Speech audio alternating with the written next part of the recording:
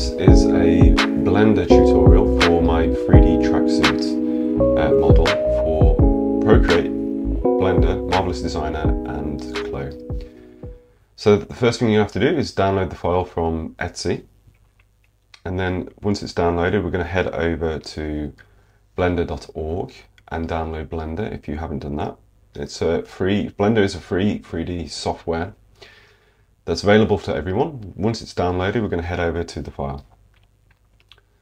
So now we're in Blender, we're going to locate the file from Clothing Mockups and drag and drop the blend file into Blender.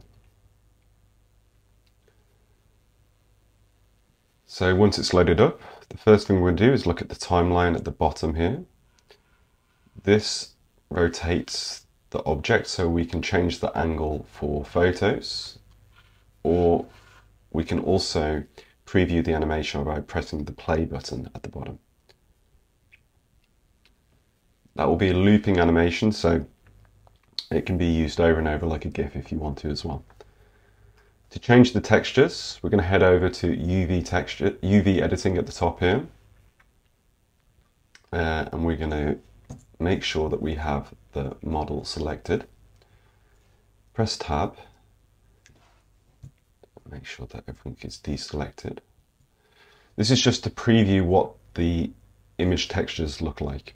So if we want to change this, we're going to have to head over to Photoshop, and we're going to have to drag and drop the PNG file with the graphics on to Photoshop.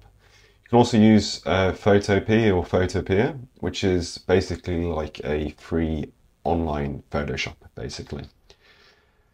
So as a quick example, I'm just going to change the colors. So I'm going to go to Adjustments, Replace Color. I'm going to change that to a dark blue color. I'm going to adjust the lightness. Press OK.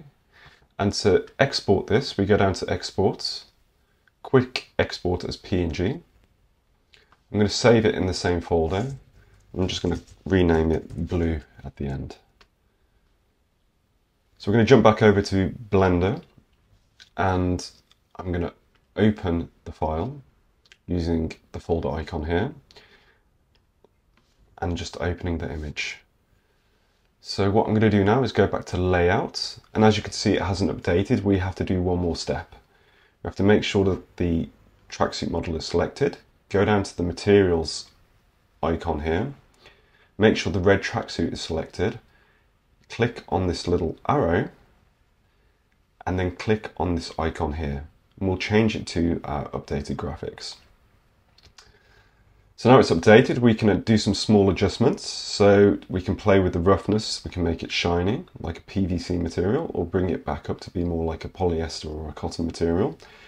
We can also play with the specular, which will give it slightly different depths of color or lightness. I'm going to have it around here. Right now we're in the Material Preview tab. I'm going to just quickly click on the Render tab just to see how it looks. This gives me a better idea of how it will look like when it's finally rendered.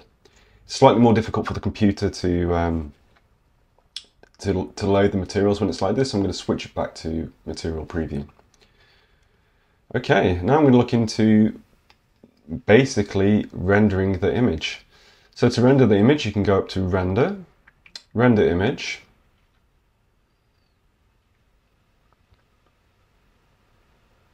and it'll take a little second to load.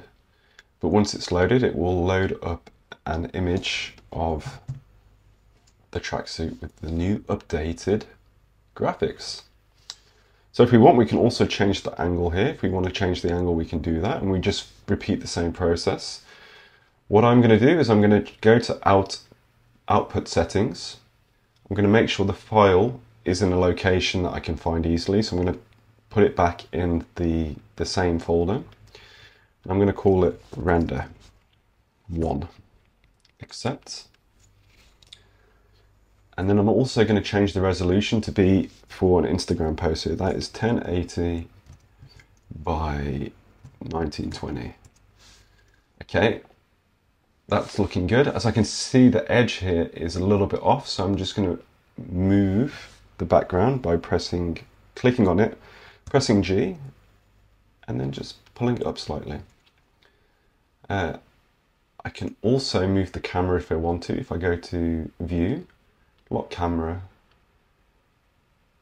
and Camera to View, and also just move the camera like this. So you click on the little hand icon, and then you can drag it across and place it where you like.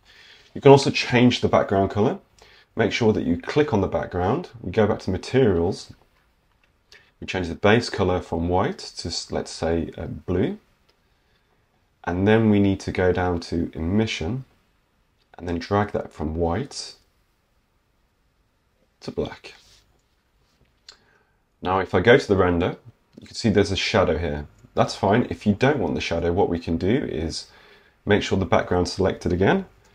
Press G for grab, and then press Y, and then move the arrows back, move the background back, and then to scale it we press S and then drag with our mouse, and then it's good. So this is the render preview. What I'm going to do is I'm going to render an animation now. So to render the animation, you just simply go into Render, Render Animation, and then you'll see there's 250 frames here at the bottom on the timeline.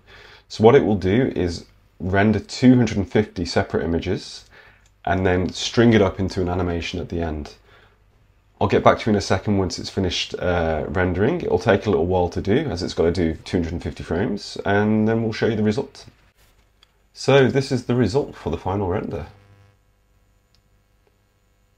So that should be ready now to put on social media or whatever platform you want to put it on.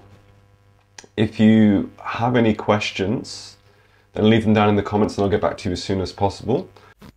That's it for now, guys. Thanks for watching the video, and I'll see you in the next one. Bye.